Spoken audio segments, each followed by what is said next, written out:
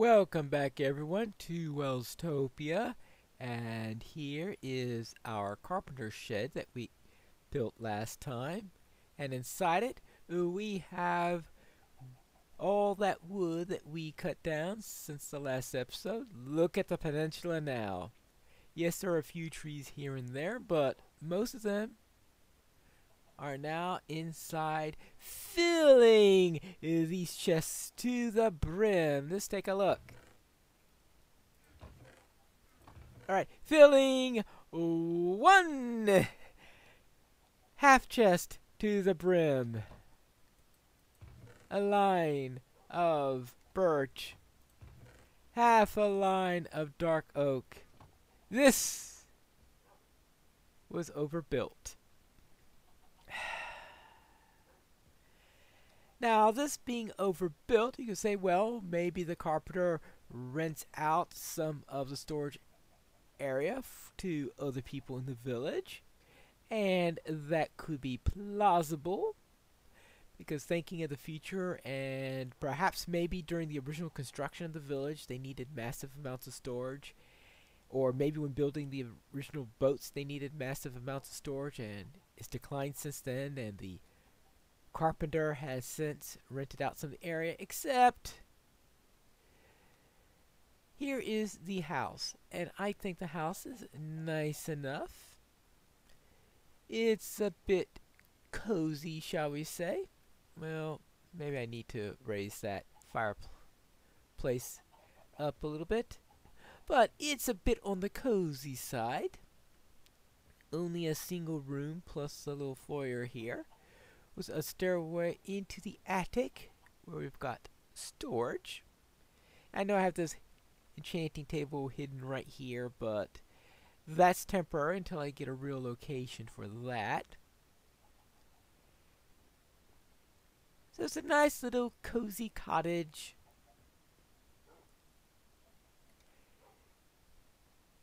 That seems, well, I don't know which one of these has the more square footage. Probably on the ground floor, this wins.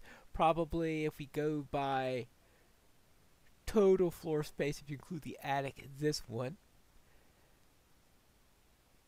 And now I see just how overly built this is. So what I'm going to do is I'm going to tear this down, rebuild it with a more reasonable number of chests. But I'm going to do that between episodes. But as I built that thing during last episode, I just wanted you to know what was going on there. What I want to do today, though, is to get a nether portal. Now, where should I build this nether portal? Let's take a look at this map here. As you can see, with the peninsula now open up, it's a lot easier to see what's going on. And I'm starting to get an idea of what the various areas will become.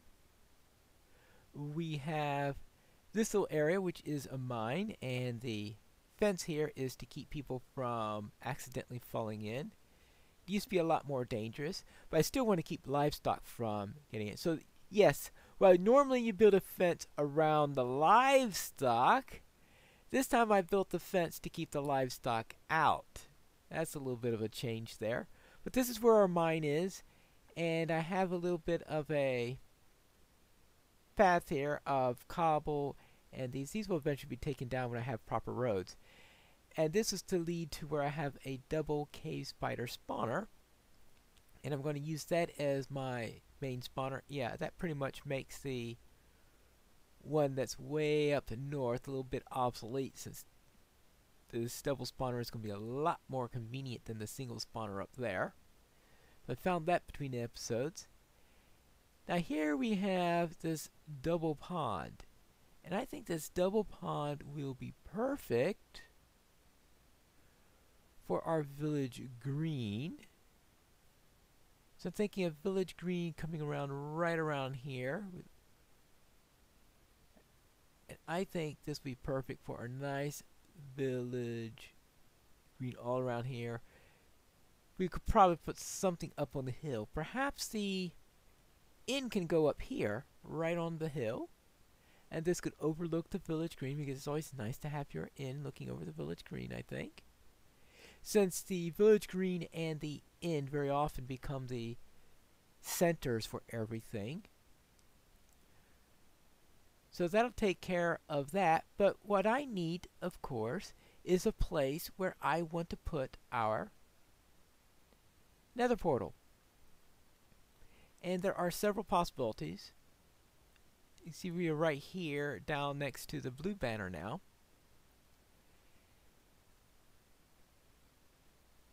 And I was thinking of how about down here, this is where we have the home of our patron spirit, which is going to be a water spirit.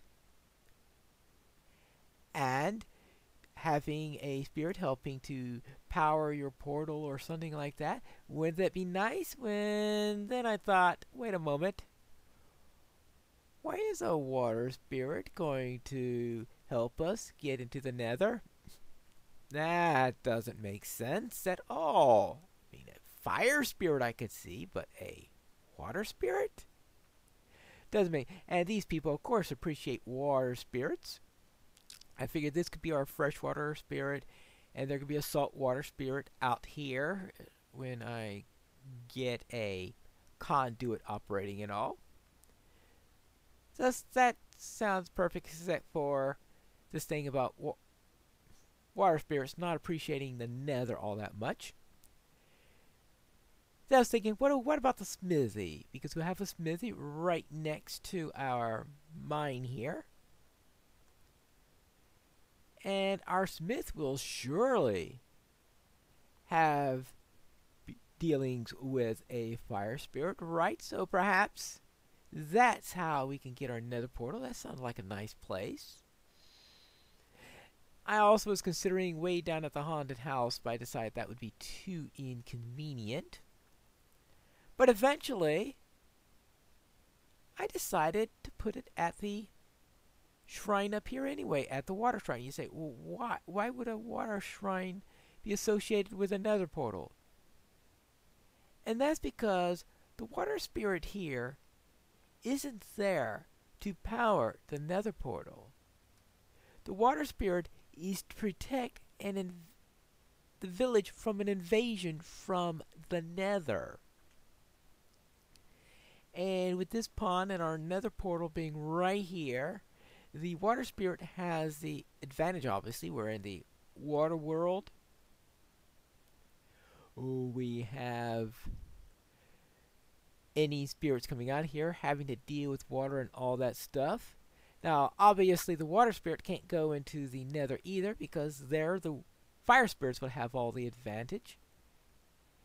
And if the spirit needs any help, well, we've got the local population of humans. You usually find one or two adventurous folk, especially younger people, who may be willing to do that.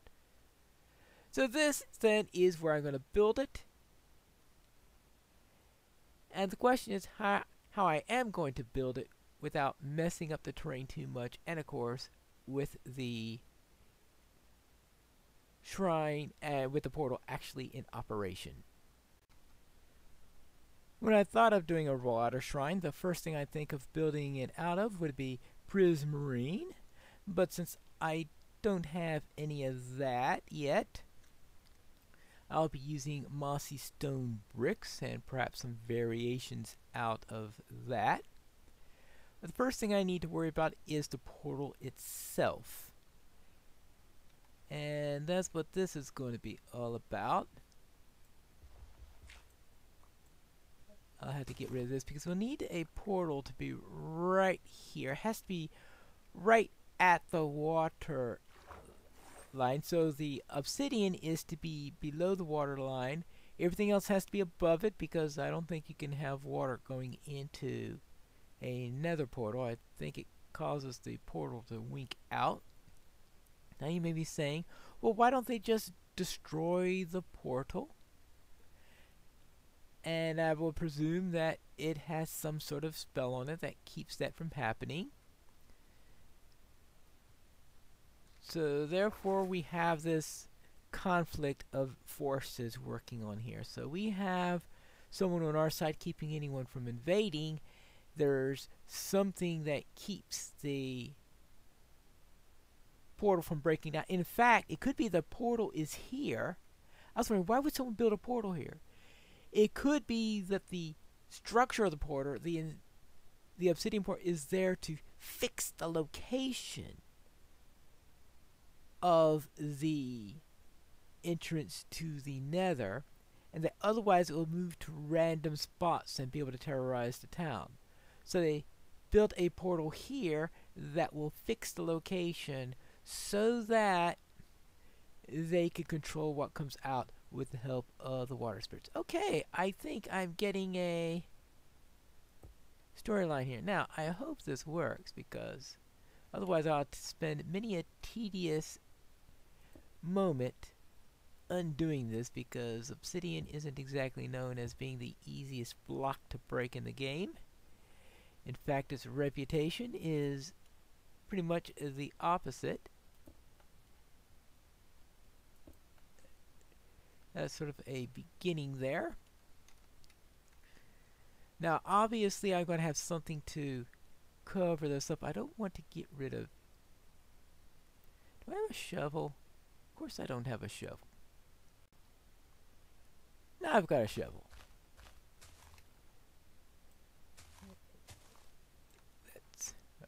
And now I've got a clear area where I could build the rest of this portal.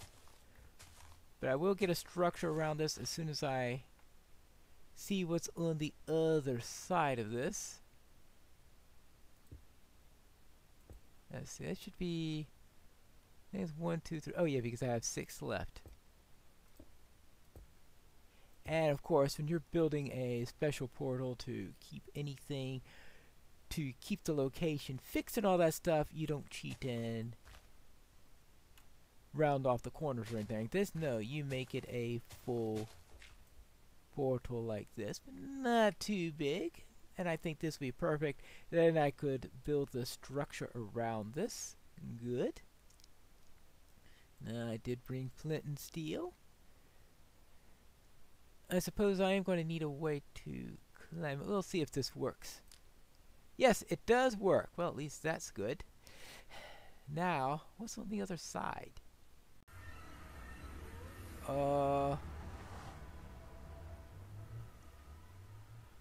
Alright, I popped in the middle of another tunnel. Oh, I was expected to be in some wild, untamed place in the middle of nowhere, and I popped in the middle of somebody's nether tunnel? Or what? This comes to an end here. Where does this lead to, I wonder? Well, actually, was this to my space, or was this somebody else? Or is this somebody else's tunnel? This looks like something that somebody else built. Uh-oh. Well, what could have possibly been close enough to my base? I don't think we're in Salt Marsh anymore. And I better get to someplace that's not outdoors.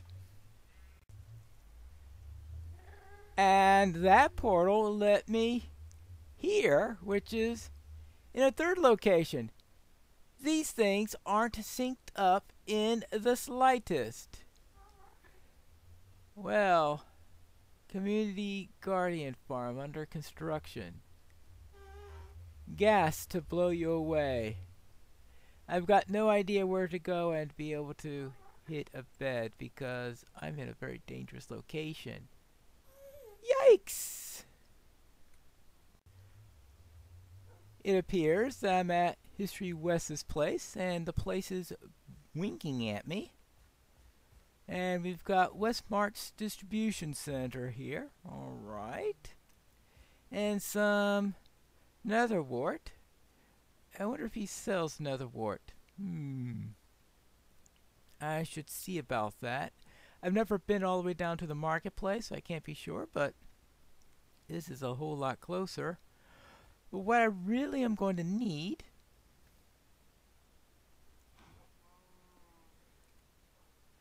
is a way out of here.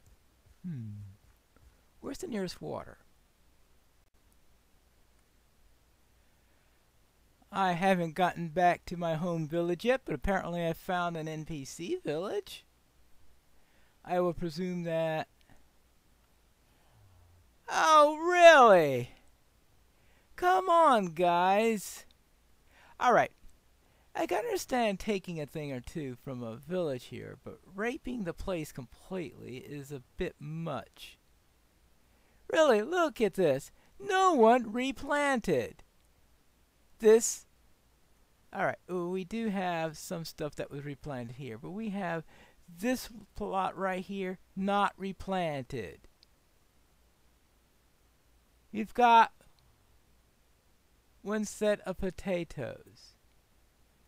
That's all you have. One, well, alright, I've got one potato I got from a mob, so I'm not going to worry about that. Leave that for someone else to discover, where they'll have be greatly ecstatic. Over there, one potato. And it looks like we've got skeletons to worry about to greet me when I get back home. Whew. Really. Now, ooh, bones. At least that's something. Now make sure there are no creepers in my land, because unfortunately it turned dark as I was doing that little run.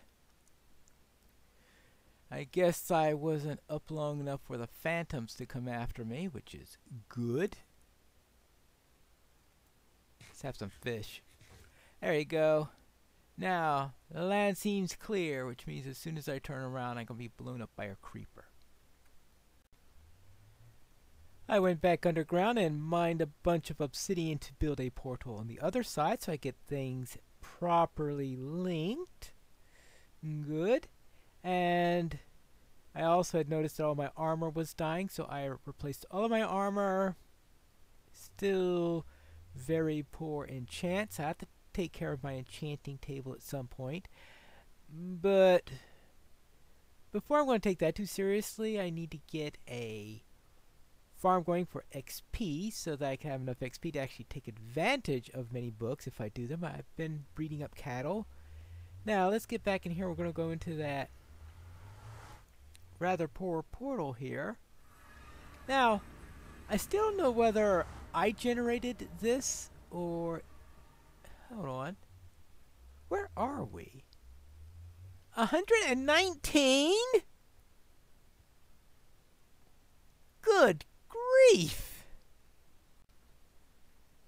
My nether spawn location should be somewhere out in that direction. And this probably explains why I spawned in the middle of nowhere, because there is this big void with this big lava lake below it, and yeah, that's unbuildable.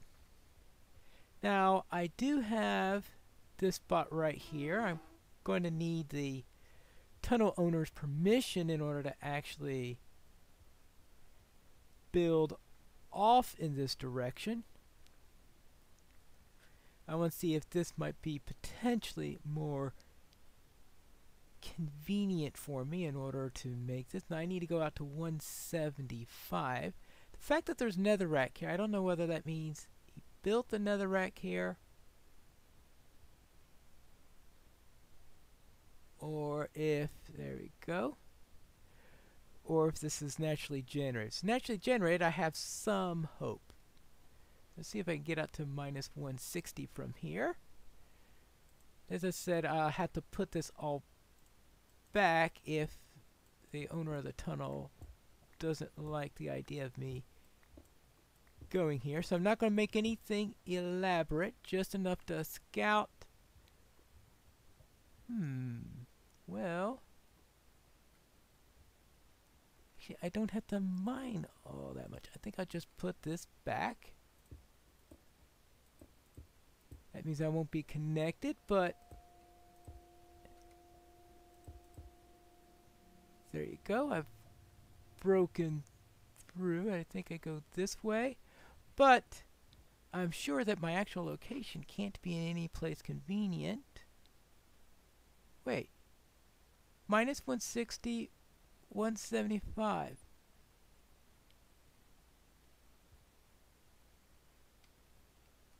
This is it right here.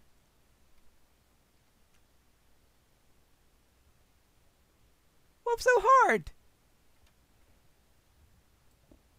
Why could they just support me to here?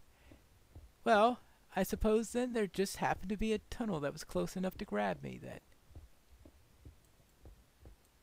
Very well. Now, I have still no idea why that tunnel exists in the first place.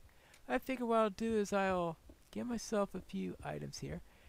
I want to be careful here because while I do have some fire protection on my armor, so I was going into the Nether, it's natural to want that. I certainly didn't do enough for all I needed. Let me see. 160, 175. Right. Alright, this is it right here. So my calculations are right. This is the perfect block to be the center of my portal. And if that, well, therefore if I do this right, then I should be able to get into the Nether at least. Now it does have a problem that I don't have any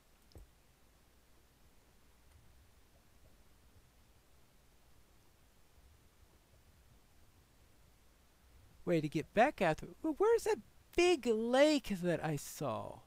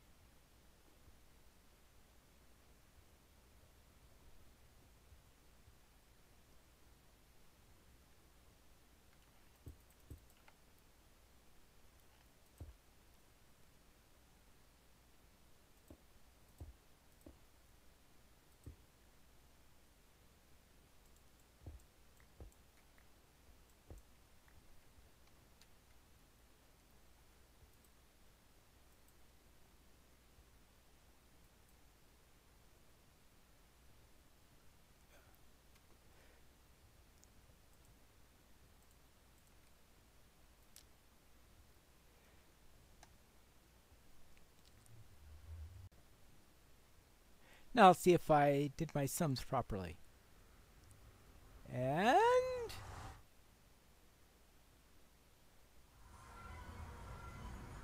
sums are good. Time of day is bad. Time to get indoors, I guess. When I build a shrine, I'm very, very definitely going to be needing a bed so that I can sleep if necessary when I get back from the Nether. What I'm also going to be needing is a source of XP on a regular basis, which means a mob farm.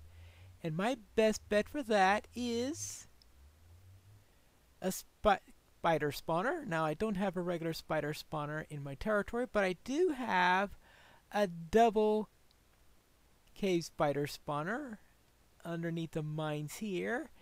And I want to see if I can turn that into an XP farm without getting killed. That latter bit is going to be the tough bit. Trying to use an XP farm from a cave spider spawner without being poisoned constantly.